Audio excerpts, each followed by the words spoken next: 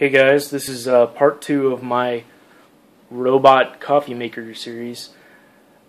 In part 1, I went over some of the basic parts and circuits of the coffee maker.